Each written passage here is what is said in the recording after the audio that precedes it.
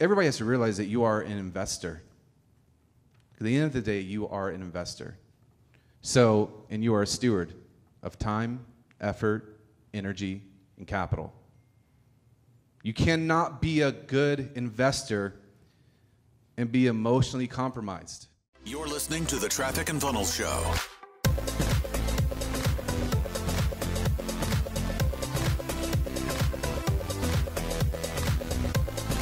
Growing a sales team fast. Anybody else have questions about this? So to determine how long we spend on this. Hire a lot of people and then try to get them to quit as fast as you can. That's how you grow a sales team really fast. And then you'll be left with a circle of people who won't quit, and then those are your ballers. I'm not saying be abusive. I'm just saying, like, push them really hard.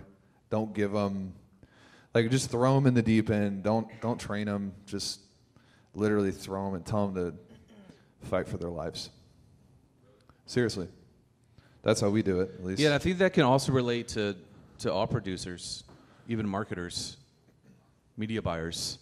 Like, you put them to a place where they have to, you throw them into the deep end, let them swim or not. This just makes me think about Robert. Yeah. Our copywriter. He came in, he was blowing up Taylor's messages. I was ignoring him. He wouldn't leave Taylor alone. As I was looking at his copy, I was like, man, okay, maybe we'll just try him out. So I talked to him and said, all right, dude, we'll bring you in. I'm going to work you like a dog. I'm not going to pay you anything. And that, to me, is an indicator to see how he'll respond. He's like, okay. So he came in, and, he just worked like a dog. Just kept showing up. And now he's an unbelievable copywriter and making great money. He just wouldn't go away. He just kept moving forward. Yeah, any questions on this? So if you're going burn and turn, and you're handing pretty good leads, and you're like, well, sink or swim, well, that lead could have been a great client, right? And what's your concern around that? I would, especially at the beginning, unless you already have a team and a roadmap, I would make them find their own leads and give them like 1 or 2 calls a day. So you're really protecting the leads from being trashed. You still take calls as the owner, and you give them 1 to 2 a day, and then you give them a Facebook group and you tell them to go hunt. Something like that. Yeah. What else? So on that note, we're physical therapy and chiropractic specific. I have a limiting belief on how to bring in a salesperson who doesn't have industry knowledge to do what you just advised to do. Is that just literally in my own mind, or like what?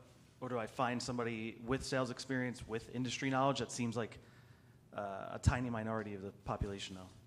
Well, industry knowledge can be trained pretty easy, because they don't know how to count the vertebrae to sell services to a chiropractor.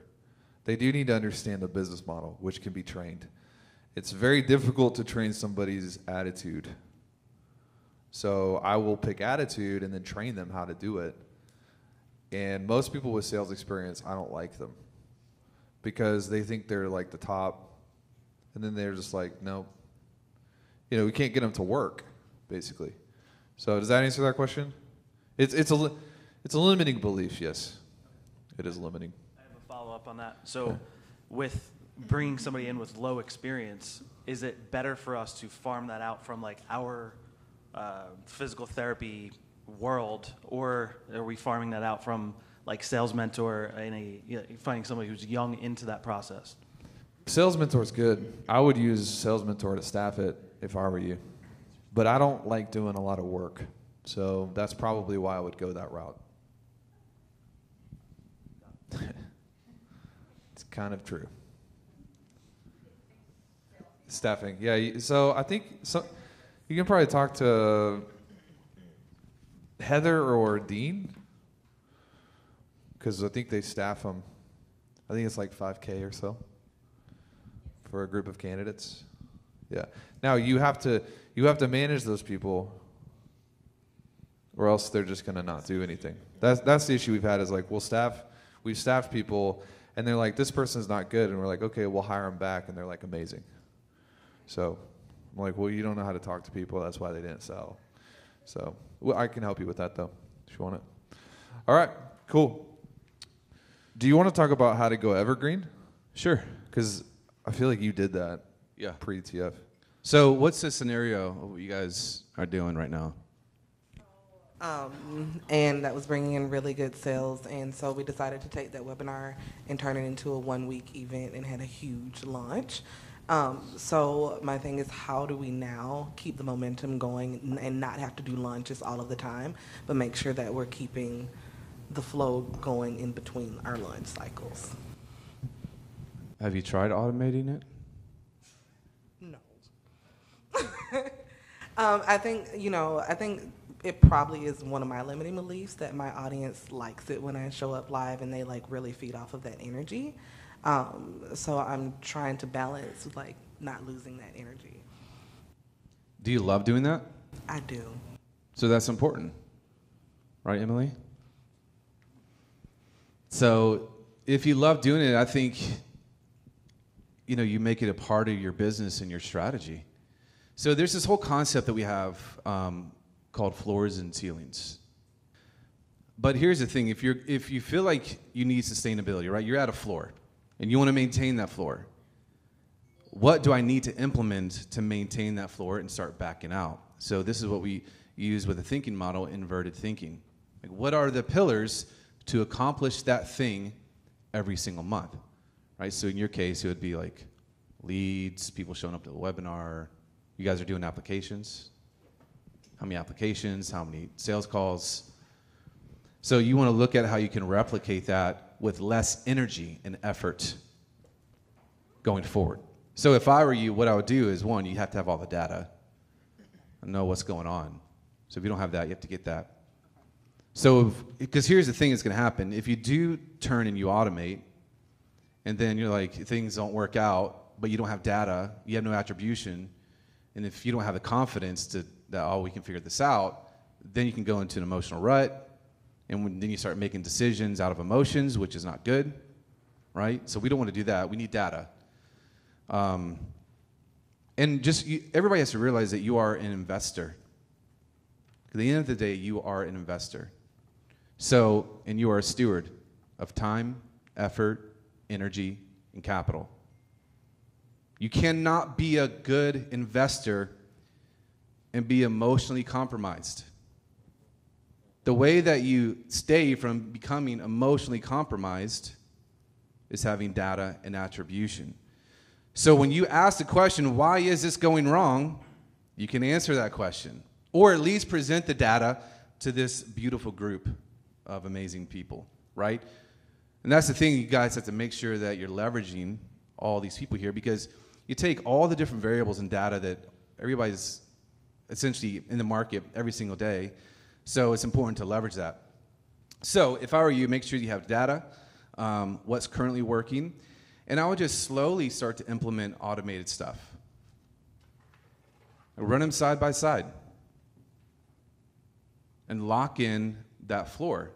And so as you being an investor, energy, effort, you're always looking at how can I get more for less energy, less effort.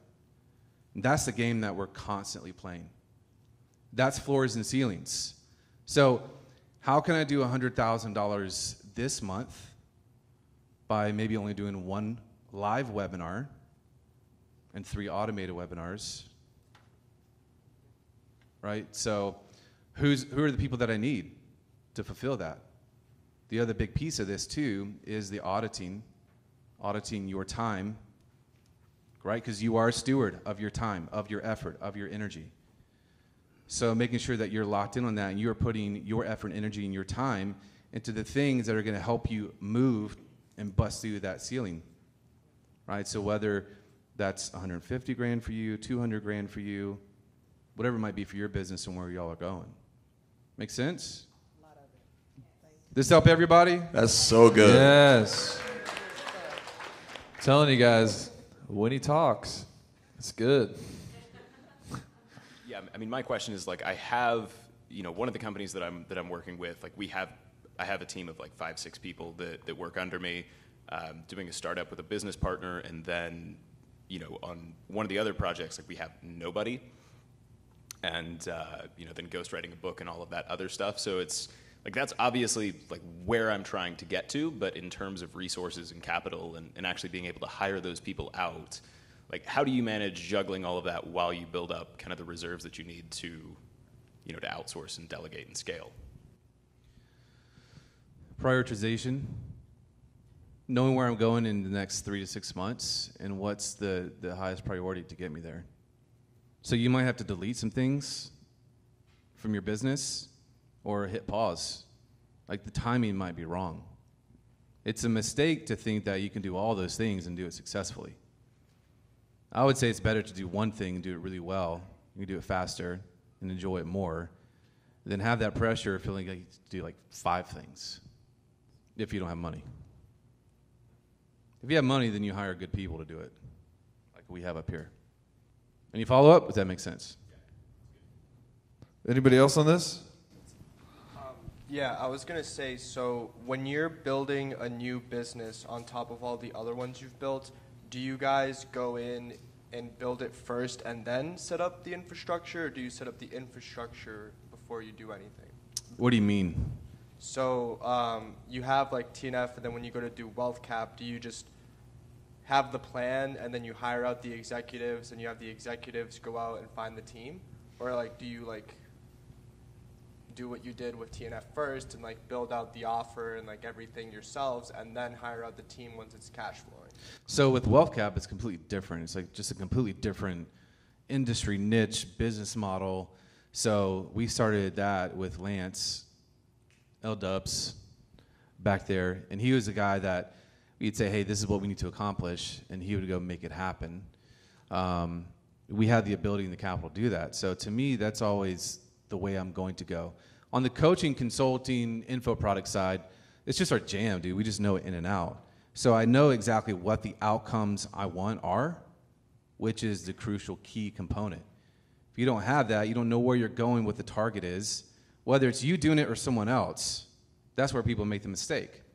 So having those outcomes, those key targets, then you identify, okay, is this something that I should be doing, or as an investor, as the steward, do I have the capital to allocate towards that by hiring someone or getting a widget or a tool to get me there faster?